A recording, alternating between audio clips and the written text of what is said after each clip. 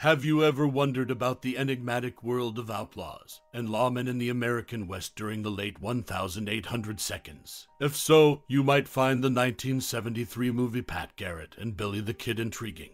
Directed by the legendary filmmaker Sam Peckinpah, this Western film explores the complex relationship between the titular characters, portraying their journey through a landscape filled with moral ambiguity, loyalty, and the inexorable pull of destiny. In this cinematic masterpiece, you'll encounter the likes of James Coburn and Kristofferson portraying Pat Garrett and Billy the Kid, respectively. These iconic performances from classic Hollywood actors bring depth and authenticity to the characters they inhabit. Out of the many roles in this movie, which one was your favorite? And speaking of classic Hollywood actors, which one in this movie was your favorite? Before we delve into random facts about the film, we'd love to hear your most cherished memory or personal experience related to Pat Garrett and Billy the Kid. Share your stories and memories in the comments below, and let's celebrate the enduring impact of this cinematic gem on its audience. Now, let's uncover some fascinating tidbits about the movie. Did you know that Bob Dylan not only provided the film's soundtrack, but also made a cameo appearance as Alias? Or that the film faced significant production challenges, including conflicts between the director and the studio? These are just a couple of intriguing details that make Pat Garrett and Billy the Kid a truly remarkable piece of cinema. So, tell us about your favorite roles and classic actors from the film, and share your personal memories in the comments below. Let's keep the conversation alive, just like the enduring legacy of this Western classic. While making the movie Pat Garrett and Billy the Kid in 1973, Sam Peckinpah's alcoholism was so advanced that he would have to start the day with a large tumbler of vodka to stop shaking. He would be drinking grenadine by mid-afternoon. After that, he was too drunk to work. James Coburn recalled that Peckinpah was only coherent for 4 hours a day. This struggle with alcoholism had a significant impact on the production of the film. The film Pat Garrett and Billy the Kid from 1973 faced significant production challenges that put a considerable strain on the cast and crew. It finished a staggering 21 days behind schedule, and these delays had a cascading effect on the overall production. As a result, the film exceeded its budget by $1.6 million, further exacerbating the already daunting situation. These delays and budget overruns had a notable impact on the making of the movie, affecting everything from the shooting schedule to the availability of key actors and resources. The struggle to complete the film on time and within budget was a significant aspect of its production, and it forced the director, Sam Peckinpah, and the producers to make some tough decisions. They had to rework scenes, cut corners, and even secure additional financing to keep the project afloat. Despite the challenges, the film ultimately made it to the big screen, and while it may have faced adversity behind the scenes, it has since become a classic in the Western genre, thanks to its gritty storytelling and memorable performances. In hindsight, the tumultuous production of Pat Garrett and Billy the Kid serves as a testament to the determination and creativity of the filmmakers who overcame these challenges. It's a reminder that even in the face of adversity, a dedicated team can bring a vision to life. This film, despite its troubled production, stands as a testament to the enduring power of cinema and storytelling. The troubled production of the 1973 movie Pat Garrett and Billy the Kid was marred by various challenges. One significant issue arose from a bent flange in one of the Panavision cameras. All shots captured with this camera turned out of focus on the right side, rendering the footage unusable.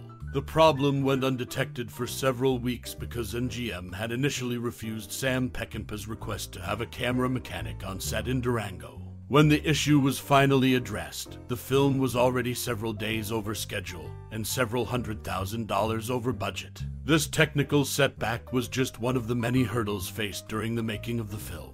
Sam Peckinpah, who had never heard of Bob Dylan before, hired him immediately after being moved by his proposed title song. However, the director's relationship with the studio and his own producers had reached a breaking point by the time the film reached the editing room. James T. Aubrey, the studio head, was furious about the production overruns and demanded an unrealistic release date. This led to a desperate situation for Peckinpah and his editors as they had to negotiate with Aubrey over the film's content. In summary, the production of Pat Garrett and Billy the Kid was plagued by technical issues, budget overruns, and conflicts between the director and the studio. These challenges added to the tumultuous journey of bringing the film to the big screen. After Sam Peckinpah was forced out of the production, MGM president James Aubrey made a controversial move that would go down in Hollywood history as a decision that drastically altered the fate of the film. Aubrey took it upon himself to extensively re-edit the movie, cutting it down from its original runtime of 2 hours and 4 minutes to a mere 1 hour and 46 minutes. This abrupt and significant reduction in running time not only left many scenes on the cutting room floor, but also altered the pacing and overall narrative structure of the film. The consequences of this dramatic editing decision were profound. The film's final cut, as released to theaters, was met with harsh criticism from both critics and audiences alike. The character development and the depth of the story were sacrificed in the name of brevity, leaving viewers with a disjointed and incomplete cinematic experience. As a result, the film not only failed to resonate with its intended audience, but also fell far short of the expectations set by the talented cast and crew who had poured their hearts and souls into the production. Unsurprisingly, the cast and crew of the film, including the actors and the creative team who had envisioned the project under Peckinpah's direction, largely disowned the released version. They felt that their artistic vision had been mutilated and their hard work had been compromised in the interest of trimming the film's length. This ultimately left the film that could have been as a mere shadow of its potential. In hindsight, the ill-fated decision to drastically cut the film's runtime stands as a glaring example of how executive interference can profoundly impact a film's reception and legacy, turning a potentially iconic work into a cautionary tale of what might have been.